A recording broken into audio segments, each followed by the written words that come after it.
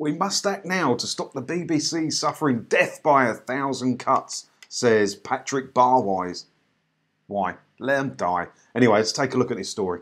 So I found this story in the Scottish Herald, and it's about a guy who likes the BBC. Surprise, surprise, someone in the media supports a media company. Breaking news, eh? Well, let's take a look at this and we'll have a chat about what we think of it in a minute. Next year, the BBC celebrates its centenary, respected and envied and resented by autocrats around the world.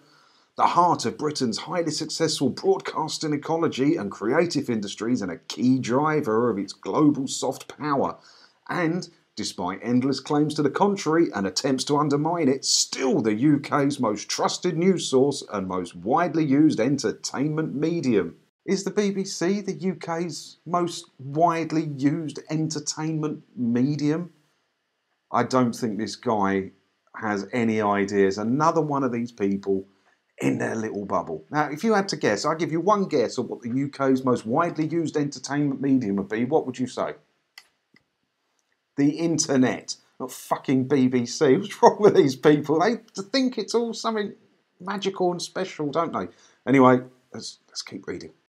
In a world of growing disinformation and with post-Brexit Britain now alone in a harsh geopolitical world, we need it more than ever. Yet the BBC has never been in greater peril, and astonishingly the main reason is Britain's own government, supported by raucous bee-bashing newspapers. The two organisations currently attacking it almost every day are the Chinese Communist Party and the Daily Express.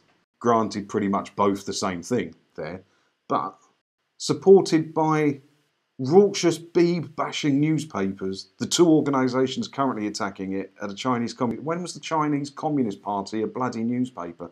And what does it matter to you if the Chinese Communist Party don't like our state-run media channel? What business is it there? Who gives a shit? I don't like Chinese news channels. You know what? I don't watch them. But I can't have too much of an opinion on it because I'm not Chinese.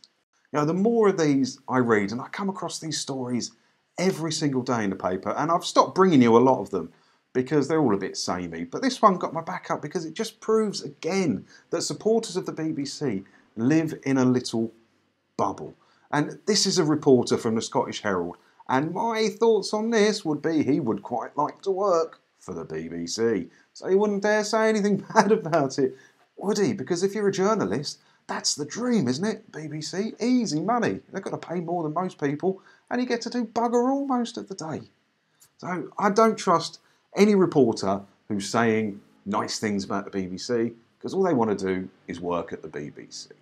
Let me know what you think down in the comments below, as always. And while you're down there, if you haven't hit the subscribe button, hit it, and then you get to see my latest videos as soon as they come out, and hit the like button. And there's links down there to stuff I think you should have if you want to be TV licence free. I've got t-shirts and mugs and all that stuff. And I will see you in another video again soon. Thanks for watching.